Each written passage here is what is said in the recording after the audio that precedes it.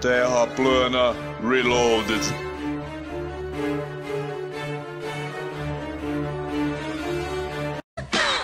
She call me Mr. Bombastic, tell me fantastic, touch me on me back, she says I'm Mr. Rowe. As the International Space Station and the Soyuz flew 252 miles over southeastern Mongolia. That was Fyodor Yurchikhin wishing his colleagues good luck aboard the station. The first separation burn is underway. 8 seconds. 30 seconds. About 25 seconds away from the second of these two separation burns. This one coming up will be 15 seconds in duration. We have DPO firing. Copy. Second separation burn underway. You can see the thruster firings in this image from one of the external cameras on the International Space Station, increasing the opening rate for the Soyuz, where 2 orbits from now it will be in position for the deorbit burn that will send it out of low Earth orbit on the route home to a landing in south-central Kazakhstan. We are ready to send the command G or Grigori 4 and TV deactivated.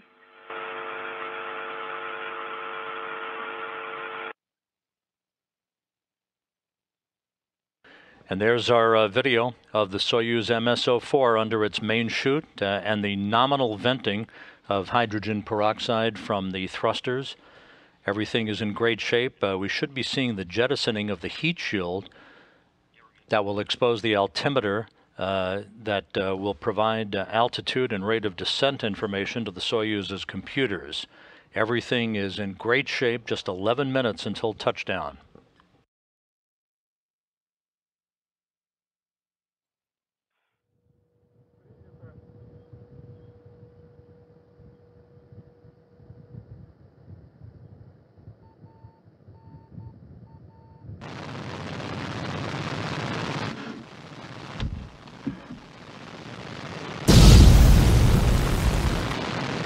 Clearly saw the soft landing engines firing a second or two before touchdown.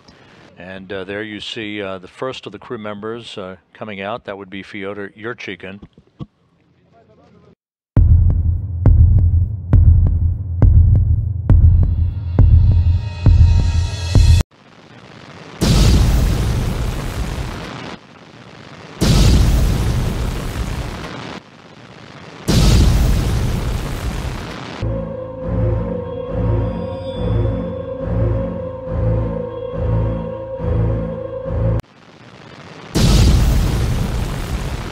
The 3 crew members were extracted in fairly rapid fashion with no issues associated. They are now inside the inflatable medical tent at the landing site undergoing initial medical testing.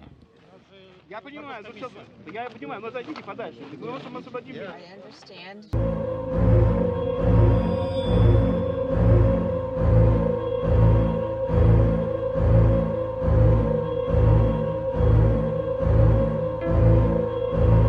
For the crew members.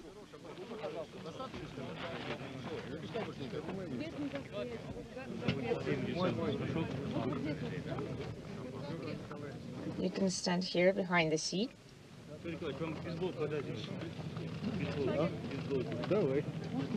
Should I give you the baseball hat? Over here, over here. Here?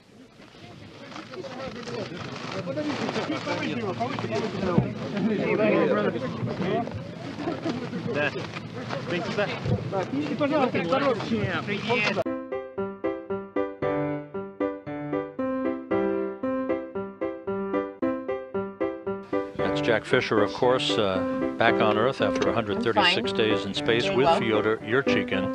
Peggy Whitson was the last out of the Soyuz vehicle. She was seated in the right seat of the descent module. And here comes Peggy Whitson. So all 3 crew members now out of the Soyuz MS-04.